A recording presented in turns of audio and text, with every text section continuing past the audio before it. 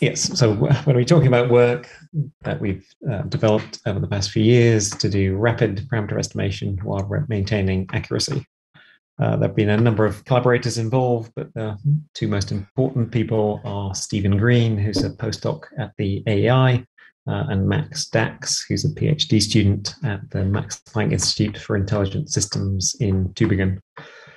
Stephen came to the last workshop in this IPAM series. So those of you who were at that workshop as well will have heard some of this before. And I've tried to put a few different things in my talk. So they'll hopefully be something for everyone. Okay, so the plan for my talk, I'll start with a brief overview of current and future gravitational wave detectors and describe the paradigm we use for gravitational wave parameter estimation. That should be familiar to most people in this room. And then I'll talk about fast and accurate parameter estimation methods. I'll briefly mention reduced order quadrature and the use of machine learning techniques to accelerate waveform model evaluation. I'll focus most of my time on the work we've been doing on neural posterior estimation. And then at the end, I'll highlight some of the challenges that we will face to extend these methods to problems that we'll encounter in future detectors. Okay, so as everybody is aware, gravitational wave astronomy has exploded as a new field in the last few years, and this has come about because of the construction of a network of ground-based interferometers. There are currently 4 active interferometers, the 2 LIGO detectors in the US, Virgo in Italy, and Gair in Japan. LIGO has collected approximately 20 months of data so far, spread over 3 separate observing runs. And in this data, we found 90 sources that are thought to be most likely astrophysical. The vast majority of these are mergers of binary black holes. There are a couple of binary neutron star events and also a few events that are most likely neutron star black hole binaries. So LIGO is not the end of gravitational wave astronomy, it's only the beginning, and there are already plans for a number of future instruments. The most advanced of these is, in terms of planning, is LISA, which is a space-based interferometer that is due to launch in the mid-2030s. By going into space, you can get away from seismic noise, which is what limits the sensitivity of ground-based detectors at low frequency. And you can also make your detectors much bigger. And so this allows you to access the millihertz gravitational wave band, and that's what LISA will be targeting. In the millihertz band, you see much more massive sources, typically containing supermassive black holes that we observe in the centers of galaxies. So LISA will be an ESA-led mission, but NASA will have a significant involvement both on the hardware and data analysis side. This involvement of NASA was recently endorsed strongly in the decadal survey. There are also plans for detectors to come after LIGO and Virgo and Gair on the ground. These are generally referred to as 3G detectors, third generation, reflecting the fact that the current LIGO detector is the second generation of LIGO instruments. There are a number of concepts that are being discussed, including the Einstein Telescope, which is a European project, and Cosmic Explorer in the US. The main goal for these third generation detectors is to increase sensitivity by about an order of magnitude. And that gives you, therefore, about a factor of 1,000 increase in sensitive volume, but also to expand the bandwidth of detectors by pushing the sensitivity down to lower frequencies and possibly also to higher frequencies. And that lower frequency push will allow you to observe systems for longer and also systems with higher masses than the current detectors. So these 3G detectors could start operation in the 2030s. It depends very much on when and at what level funding for constructing the infrastructure starts. But there's a good chance they will be operating contemporaneously with LISA. Okay, so all of these gravitational wave detectors produce data, and that data contains sources. And when we detect sources, we want to do science with them. And to do science, we need to infer their parameters. So the paradigm that is used for this parameter estimation process for all types of gravitational wave detector is a Bayesian one. As you all know, what we do in Bayesian inference is use observed data to update our prior information about the properties of a particular system, characterized by a distribution of the parameter values for that system, P of theta. We update that into a posterior distribution, which is the revised information we have about the parameters after taking the data. And the way you do that updating is by using the likelihood, which is the probability that you would see the data you've seen given some particular parameter values. So this updating process is encapsulated in Bayes' theorem, which is the top equation on this slide. P of theta given d on the left-hand side is the posterior, and that's related to P of d given theta, the likelihood, and P of theta, the prior. And then there's this normalization P of d, which is the evidence. That's basically an integral of the numerator over all parameter choices. So if we're going to do Bayesian inference, you need to specify a prior. That's typically straightforward, although when you do population inference, that prior itself depends on parameters, which you then want to learn from combining observations of many different types of event. But the thing that is typically more complicated to represent is the likelihood. Now, the way so the likelihood is a probabilistic model for the output of your detector. And what we typically assume is that what is coming out of our detector is a linear combination of some signal, h of t, which depends on the parameters that we want to know, theta, plus some additive noise. And so we write the detector output S as n plus h. The waveform h of t is typically assumed to be known precisely once you've specified the parameters. That's just an approximation because our waveform models are not perfect, but they're pretty good. And so when you write down the likelihood, you're really writing down a statement about the noise component. And so you'll want to write down a probability distribution for n, which is equal to d minus h. And we normally assume that that noise follows the Gaussian distribution and is stationary. And that means that the noise at different frequencies is independent. With those assumptions, then the likelihood takes the form that's shown in the bottom equation. The only thing you need to specify is the variance in the noise at each frequency, which is characterized by the power spectral density. And that's this quantity SH of f that appears in the denominator of the integral at the bottom right here. Okay, so that's the basic paradigm. And then to do inference, what we want to do is characterize this posterior probability distribution. To characterize the posterior probability distribution, we usually draw samples from it. And we draw samples using stochastic methods, such as Markov chain Monte Carlo. But doing this, we typically need to draw millions of samples. So we need to evaluate the likelihood that appears in Bayes' theorem millions of times. And the likelihood depends on this waveform model h of t. And so every likelihood evaluation involves calculating an expensive waveform model. And so when you're doing millions of these, it can become computationally very intensive. So as an example of that, the first event, GW150914, was observed in the middle of September 2015 and was finally published in mid-February 2016. And the analysis of GW150914 used 50 million CPU hours. So that's 20,000 computers running continuously for 100 days. Now, not all of this cost was for parameter estimation. Quite a lot of the cost was dedicated to estimating significance. It was the first event, so we wanted to be absolutely sure we could state how confident we were that it was a real astrophysical source and not just a random fluctuation in the detectors. But a significant fraction of this 50 million CPU hours did go on parameter estimation. There's typically always a lag between when LIGO and Virgo collect data and when they publish the analysis of that data, both for exceptional events. These are events that are unlike things that have seen before and deserve their own papers, but also the catalogs.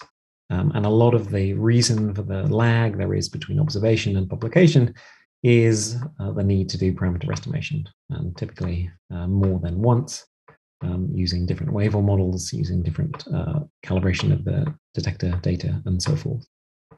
So parameter estimation is a big cost for current detectors, and this is only going to get worse as we move into the future. At the moment, LIGO and Virgo are detecting about one event per week, but this is going to increase to as many as several per day when we reach design sensitivity. And then when we go to future detectors, they're going to have wider bandwidths. As I mentioned, one of the main targets for the 3G detectors is to have more sensitivity at lower frequencies. That means you can sources come into band earlier and you can observe them for longer. So a longer waveform needs greater computational time, both to construct and to calculate the likelihood. And so the parameter estimation becomes more expensive. Sources for LISA, space-based detector, and to a lesser extent, but still some extent, 3G detectors will also overlap in time and frequency. And that requires additional complexity, the need to fit parameters for more than one signal simultaneously. So we can't continue as we are. If we continue as we are, then we're going to be computationally limited and we won't be able to handle all of this data. And we really want to characterize all these sources because that's the way we all do interesting science. We also want to do multi-messenger science. This workshop is all about multi-messenger. And if you're going to do multi-messenger with gravitational wave sources, you want to be able to send out triggers for EM follow-up as quickly as you can. That is done now, and I'm going to say in a minute the methods that are used to do that. But it's clear that in the future, what we might expect to see is some trends between the properties of sources and whether or not they have the EM counterparts.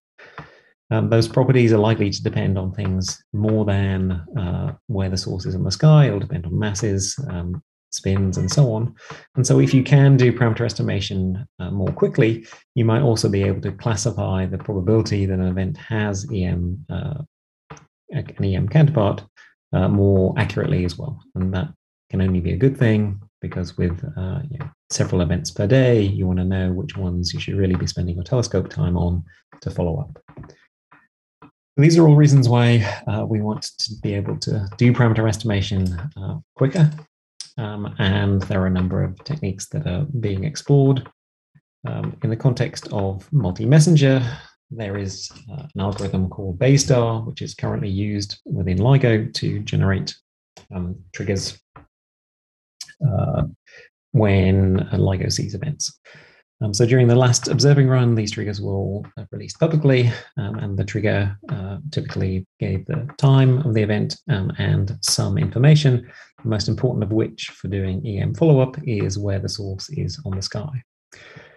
So these sky maps were typically produced using Baystar. So this is a Bayesian algorithm which is based on approximations to the likelihood. The information that we have about where a source is on the sky comes from the relative time of arrival of the source in the various detectors in the network. So it's really a triangulation question. And because the information is mostly coming from that triangulation, you can get away with making approximations about the other properties of the signal, so the masses and so on. So I've not worked directly on Baystar myself. So don't ask me detailed questions about it, but the basic idea is that it uses an approximate likelihood called the autocorrelation likelihood, which is evaluated at a maximum likelihood estimate of the parameter values. It rapidly marginalizes over parameters other than sky location using approximations and lookup tables. And then you end up with this marginalized autocorrelation likelihood, which is a function of sky location, and that is translated into a sky map, which gives you the probability density of the source location on the sky. So this It's a very good algorithm. It works well, and the sky maps are reliable when they're compared to sky maps that are generated by full Bayesian techniques. But it doesn't make approximations, and so necessarily is not as accurate as it could be. So if you can do this better, then it's going to be valuable. Another way you can attempt to do parameter estimation faster is to use standard techniques that make the cost of evaluating a likelihood lower. And the dominant cost of evaluating likelihoods is calculating waveforms. So one other approach that can be taken to accelerate parameter estimation is to make waveform model evaluation quicker. So there was a talk about this, I think 2 days ago by Leila Eagle. So I'm not going to say much about this, but there are various approaches being taken using different types of machine learning methods to build fast waveform generation codes. An example of this is Gaussian process regression.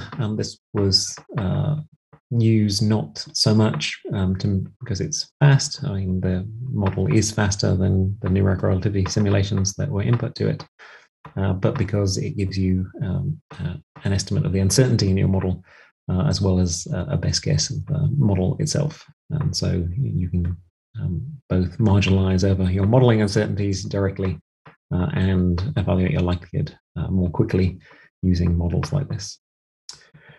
So I think accelerating waveform models using whatever technique is most effective is a good way to make PE faster.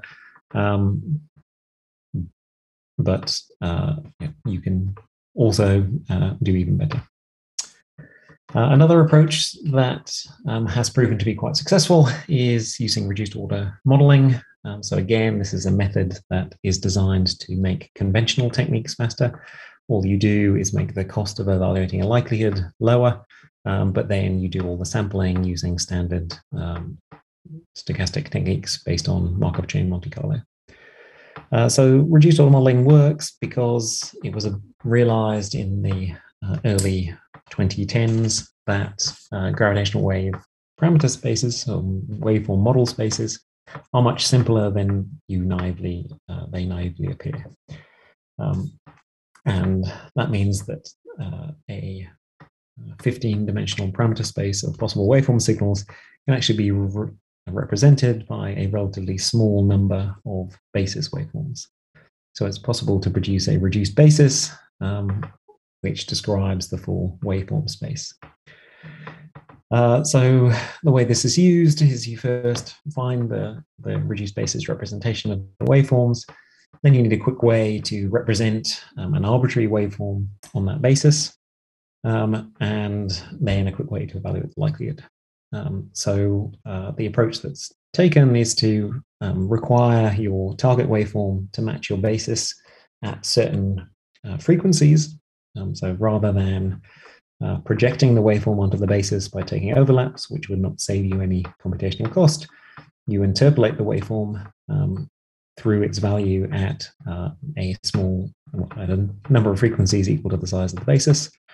And that allows you to replace the likelihood calculation, which involves an overlap between your waveform and the data, by a quadrature sum. So you end up just summing weights times the value of the waveform at the particular frequencies where you are interpolating it. To use this, you then have to be able to evaluate your waveform quickly at those frequencies. For certain waveform models, that's easy because they're already directly in the frequency domain. But for others, this is, for time domain models in particular, this is achieved by interpolating the waveform at those frequencies across parameter space. And that leads to things that are called surrogate models. So the two triangle plots you see on the right-hand side of this screen, the upper plot is represents the 1 and 2D probability distributions for a particular source, calculated using full likelihood, and the bottom is the same data analyzed using this reduced order quadrature approach. As you can see, that by eye, these look basically the same, and that demonstrates the method is working. So ROQ likelihoods are cutting edge in the sense that they are used in many current LIGO analyses, and we rely on them to do the PE fast enough. But the extension to other waveform models and also systems such as LISA, which have much longer waveforms, is non-trivial. Okay, so far I've mentioned techniques that make standard methods faster, but can you do something completely different? And this is, the answer is yes, and this is what we've been working on in the last few years, is developing methods that use machine learning techniques to directly construct posterior distributions given input data. So the goal is to build a neural network that takes as input the observed data, and as output, it generates samples from the posterior distribution on the parameters. The way you do this is by constructing a neural network to produce a distribution, and then you train the neural network so that the distribution the network represents is as close as possible to the parameter posterior distribution. This is achieved by minimizing a loss function. The neural network depends on a large number of parameters, which you gradually adjust in order to minimize the loss. And the loss function that we minimize is the cross entropy with the true distribution. So the cross entropy is the expectation value over a probability distribution of minus the log of the other probability distribution.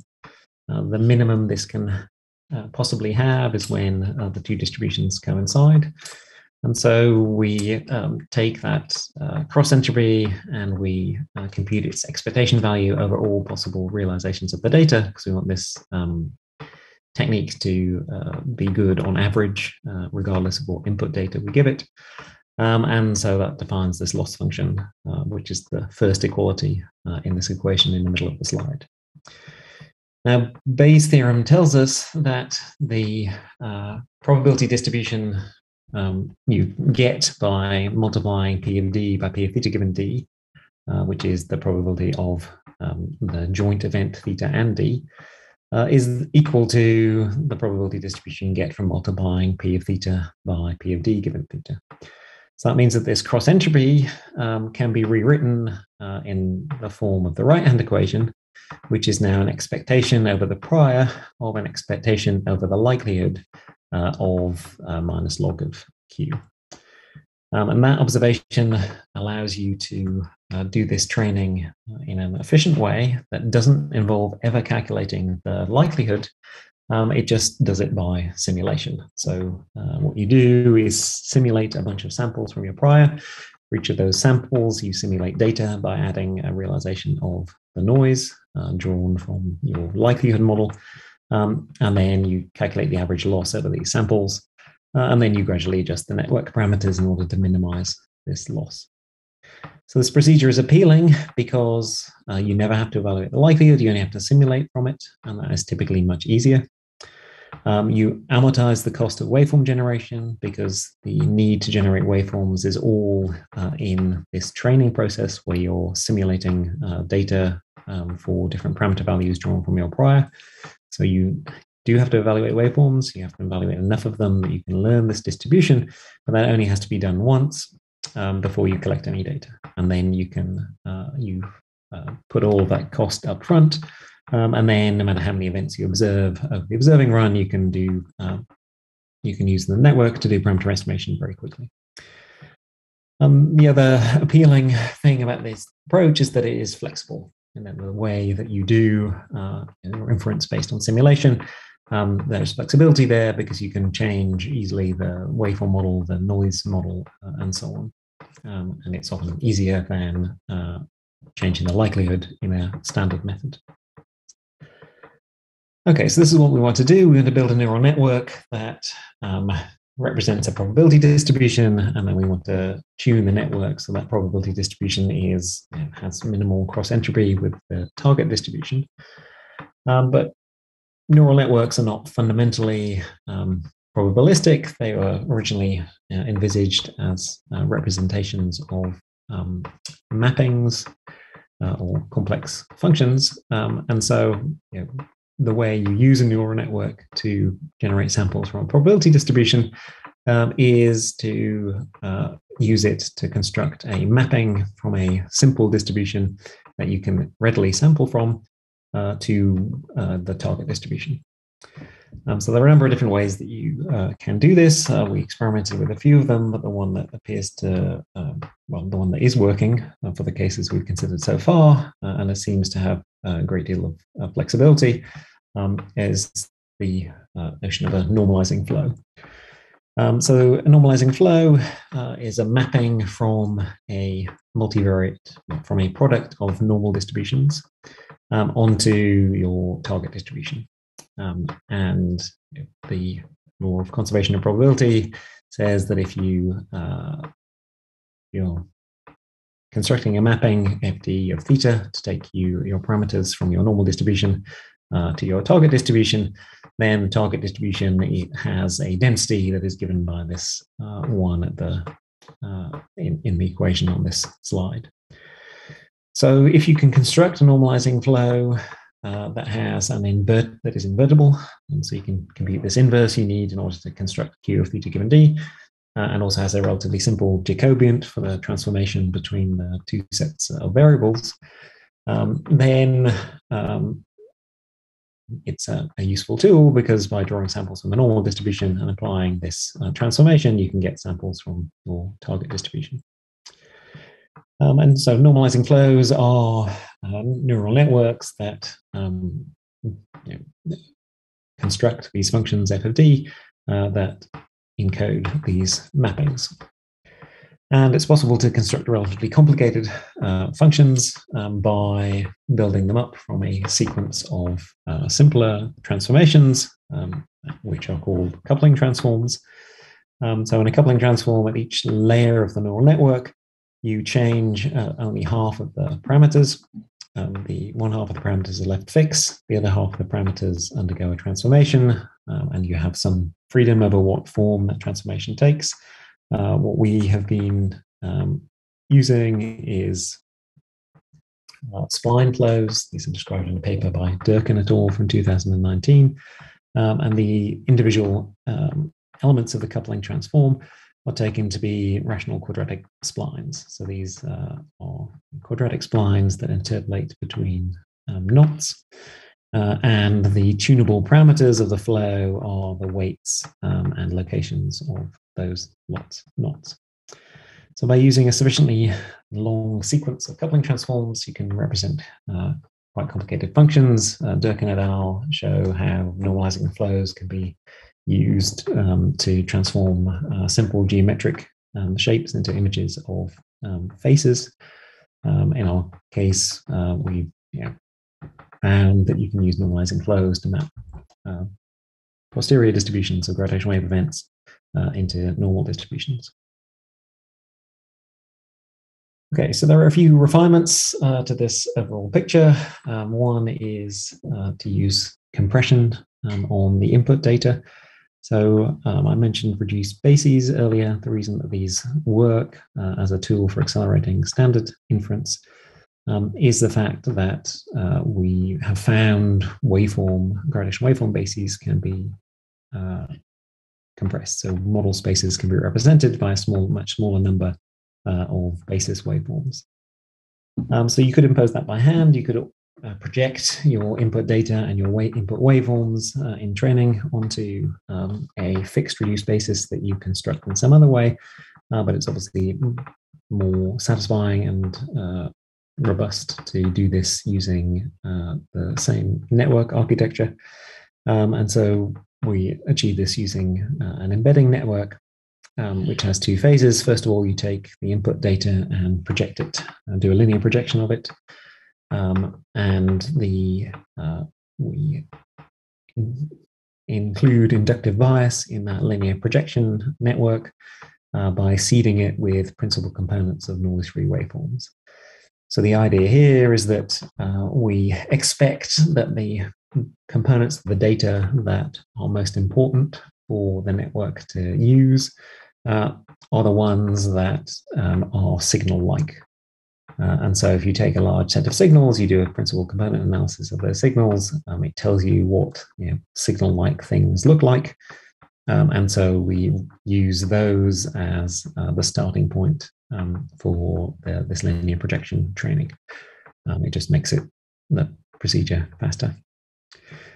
We don't stop at linear projection. We then have a nonlinear network at the end, which gives a little bit of extra compression.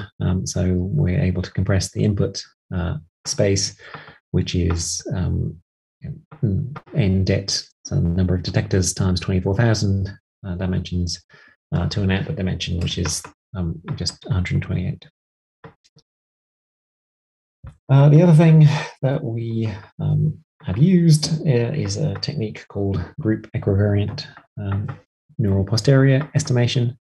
The reason that this became necessary was an observation that representing one of the parameters that characterize a waveform model, specifically the time of coalescence, requires a great deal of reduced basis elements and uses up a great deal of the flexibility in the network if that is one of the parameters that you're trying to fit. So this is illustrated in the figure here. What is shown in each of these plots is the representation error of a randomly chosen waveform as a function of the number of basis elements that are included in the reduced basis. In the middle, you'll see what happens if we align all of our training waveforms so that the coalescence is at a known time, t equals 0. And then as you move outwards, we're allowing the waveforms to be shifted with respect to one another by an increasing amount. So we see that whereas if all the waveforms are aligned at t equals 0, you need less than 100 elements in the waveform basis. As you allow for greater and greater uncertainty in that coalescence time, you need more and more basis elements. So we found that this was very limiting in the performance of the network, but it's kind of frustrating because the transformation you need to do to shift your coalescence time is trivial.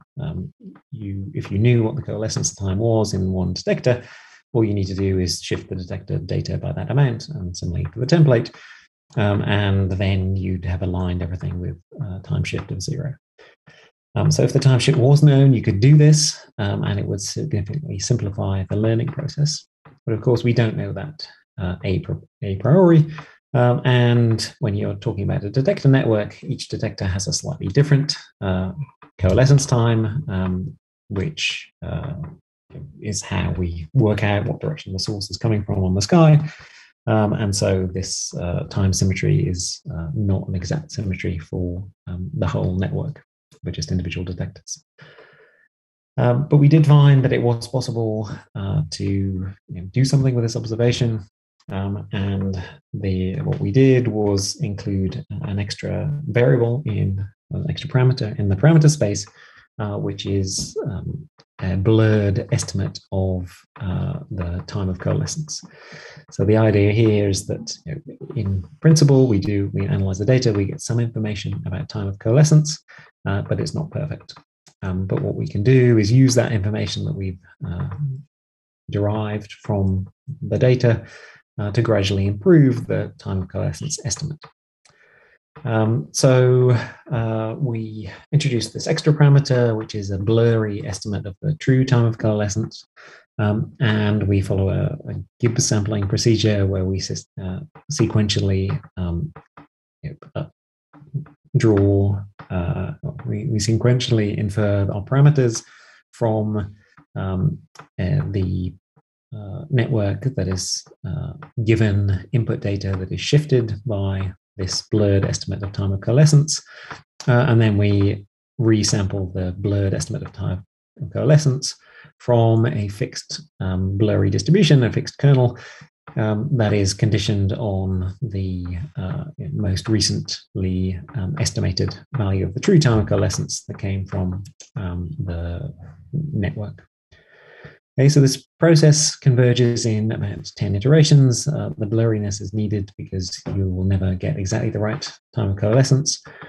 And it also helps the network to move in the right direction when you start with a quite poor estimate of time of coalescence.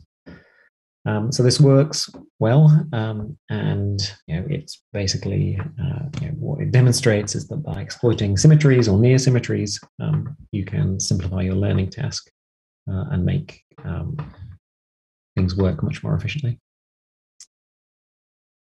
Okay, so I've talked about most of the elements of the neural posterior estimation network. The one thing I haven't talked about yet is the spectral density. So if you recall, in the likelihood, I said that we typically assume that the data coming out of a detector follows a Gaussian distribution with a spectral, with a variance that's characterized by a spectral density. If we knew that spectral density exactly, then it would be no problem.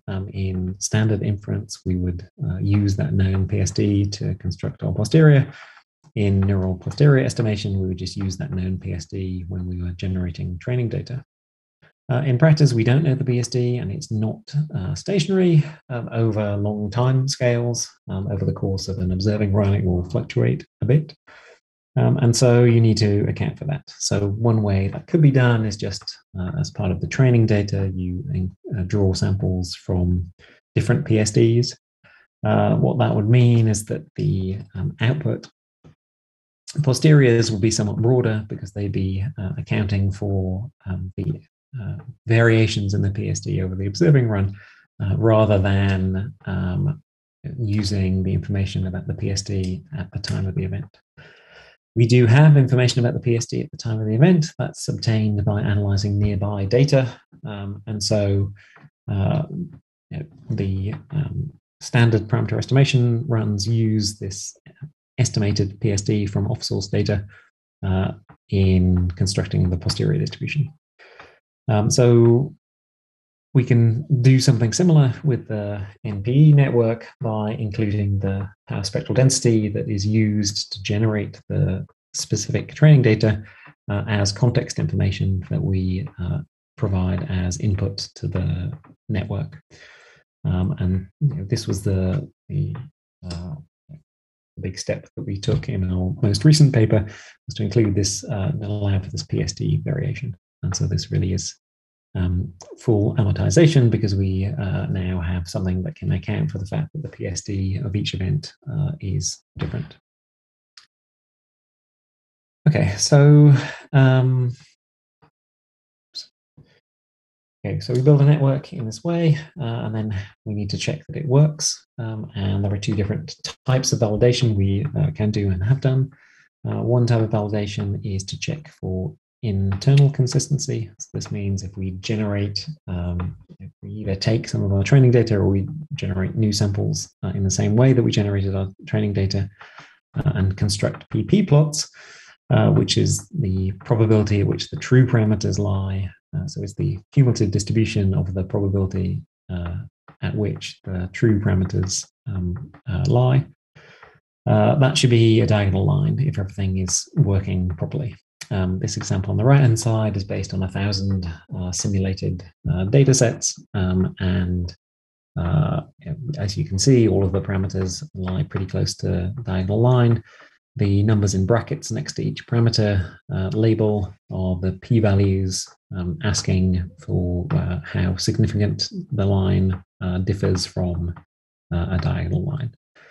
So there are a couple of parameters that have p-values close to 1 or 5%, but in most cases, there is no evidence that we are not recovering posteriors that are completely consistent with the input distribution. Yep. Okay. I will do my best. Okay, so the other thing we want to do is check external consistency. So this is done by actually using this network to analyze real data and comparing it to the results of running standard stochastic samplers on real data. So to do that, we reanalyzed all of the events that are in the first gravitational wave transient catalog. This is all the events that were observed in the first two observing runs. A network that was built for this used 5 million training waveforms using the waveform model called IMR phenom PV2. And we trained different networks for different combinations of detectors that were operating during the runs. So this is the result. This is for GW 150914. This is the left-hand side is 1 and 2D probability distributions for a subset of the parameters. Constructed, there are two lines on each of these plots. It's hard to see in some cases because they agree very well. The blue lines were constructed using standard techniques, LIGO inference, which is the standard LIGO inference package. And then the orange lines show what we obtained with our technique, which we call DINGO. And you see that the posteriors agree very well. Now, a by eye comparison is not enough, but you can also compare, oops, there was some text on the slide which appears to have disappeared. Apologize for that. What this table shows is the JS divergence, which is the Jensen-Shannon divergence. It's a measure of similarity between two distributions. If it's less than 2, then the distributions are considered indistinguishable. And you see for the vast majority of parameters, for most of the events, that is the case. There are a few events where it's the divergences are bigger, and these are typically ones that are close to the edges of the prior, and so the posterior constructed using standard methods has considerable support outside the ranges over which we had trained our network. So we expect that to improve if we widen the parameter space. So I've been given my out of time warning, so I will not have much time to talk about future challenges. So what I'll do is just mention a few of them, and then if you want me to say a bit more about any of them, you can ask in the questions. So some of the challenges we're going to face in future detectors relates to having longer waveforms. So with greater low frequency sensitivity, sources are in band for longer. This makes the P challenge greater because you have to use much longer waveforms and also much more data in any given analysis. For ground-based detectors, you'll have events in band for order of a day. For LISA, it will be years. And so we need techniques to handle that. It's not clear that reduced bases will be enough. We might have to do more. Another challenge will be non-stationary noise. This has typically not been a problem for binary black holes, but we have had some events already where there have been noise non-stationarities that have overlapped the event. And you need to handle that in your parameter estimation. In principle, this is very easy for simulation-based inference techniques because you can train your network using real noise or noise models that include non-stationarities. And so in theory, this is a problem that these techniques are very well suited to address. Another challenge will be in population inference. As we get more and more events, we want to combine them to say something about the underlying population, and this is typically done using Bayesian hierarchical modeling.